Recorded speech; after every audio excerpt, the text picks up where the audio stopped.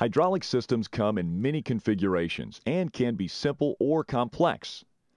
To understand how the hydraulic system works, let's take a look at a typical hydraulic system. The primary components of a hydraulic system are a power source, a pump, the actuator, the directional control valves, the reservoir, the hydraulic filters, and the hydraulic fluid. Hydraulic systems do not generate power, they transfer energy. Every hydraulic circuit requires a power source, such as an engine or electric motor. In hydraulic terminology, this source is known as a prime mover. Power from the prime mover is introduced into the circuit by the input component, usually a pump. There are three basic types of pumps used on hydraulic equipment: gear or rotary pumps, piston pumps, and vane pumps. Actuators are output components which do the work in the form of linear power, a cylinder, or rotary power, a motor.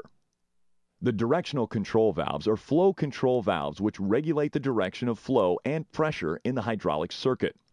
The reservoir is a holding tank which functions to store fluid, cool fluid, provide air separation, and provide for easy fluid maintenance. The hydraulic filter's primary function is to clean the hydraulic fluid by removing damaging contaminants. Hydraulic fluids perform four primary functions: transmit power, lubricate moving parts such as pumps, valves, and seals, seal internal components, and cool or dissipate heat. When selecting a hydraulic fluid, follow the manufacturer's recommendations. While hydraulic fluids play a vital role in keeping a hydraulic system operating properly, over 75% of all system failures are a direct result of contamination. Contaminants in hydraulic fluid include particulates, such as dust, dirt, sand, rust, fibers, elastomers, and paint chips, wear metals, water, sealant, such as Teflon tape and paste from repairs, sludge, oxidation and other corrosion products, acids and other chemicals, and microorganisms in high water-based fluids. Contaminants can enter a hydraulic system in several ways: built in during the manufacturing and assembly process, internally generated during normal operation, and ingested from outside the system during normal operation. Built-in contaminants include dust, welding slag, rubber particles from hoses and seals, sand from castings, and metal debris from machined components. If the hydraulic system is not properly flushed, these contaminants will be left in the system.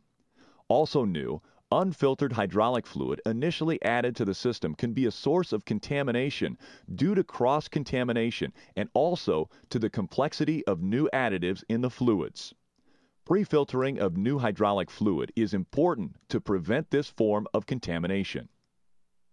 Internally generated contaminants occur during normal operation as component wear debris and chemical byproducts react with component surfaces to generate more contamination. Hydraulic systems wear in many different ways. Adhesive wear results when moving parts tend to stick together. Abrasive wear is caused when hard particles wear on adjacent surfaces. Fatigue wear is surface failure that results from the reversing of loads. Corrosive wear is the loss of material over a large area, typically caused by water or chemical contamination in the fluid. Cavitation wear, or the formation of partial vacuums within the fluid, is caused by drastic pressure changes. These pressure changes, while microscopic, can cause severe damage to the metal in contact. Erosive wear occurs when fine particles in a high-speed stream of fluid eat away a metering edge or critical surface. Ingested contaminants come from the surrounding environment. Most dirt particulates enter the hydraulic system through vents, breather caps, worn seals, and cylinder rods, and other system openings. Particulates in the 1 to 20 micron range are typically the most damaging to the hydraulic system. Water can also be ingested into your hydraulic system through condensation, seals, and vents. Water in hydraulic fluid can cause chemical corrosion. Water can break down fluid additives and chemistry, destroying the lubricating properties of the fluid. Elevated temperatures and high flow rate can lead to further breakdown of the fluids. Elevated temperatures can speed up the breakdown of the fluid, while the high flow rate can lead to electrostatic discharge, which also accelerates the breakdown of the fluid. Poor preventive maintenance practices are the leading causes of hydraulic system and component failures. Following proper maintenance practices can eliminate most system failures. Along with good maintenance practices, proper filtration is the most effective method for controlling contaminants in your hydraulic system. Baldwin manufactures a wide range of hydraulic filter products to help keep your equipment running efficiently. You will learn more about how to choose the right filter for your application in the Filter Types section.